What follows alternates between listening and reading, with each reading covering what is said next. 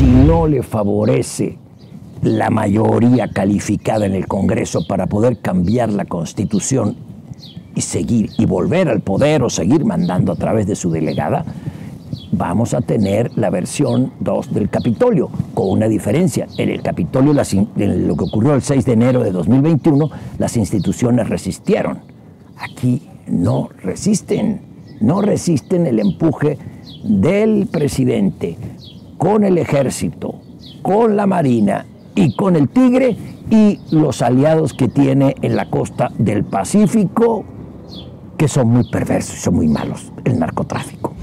Veo a una oposición prácticamente inexistente, una oposición que lucha por feudos personales. No están pensando en el país, sino en que ellos quieren ser terrible el espectáculo de toda la clase política, pero la que me da tristeza es la oposición y una ciudadanía que no tiene partidos para lanzar un candidato o una candidata que sea ciudadana.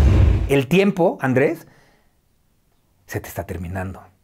Y la tentación de quedarte es mucha.